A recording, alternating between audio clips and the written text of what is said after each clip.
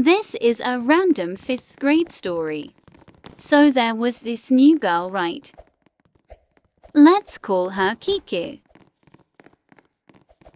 Kiki cried for attention. I legit heard her say it to Miss Popular Jess. One day, I heard her scream in the girls' bathroom. When I check under the stool to see if she was okay, except a speck of blood, which might be concerning. She didn't show up the rest of the day. It was a Friday. So I had to wait till Monday to see if she'd be back. It just so happened to be on the Friday I tried Not that I contacting her, believe in but that it stuff, though, always so. went to voicemail. I tried contacting her over the weekend.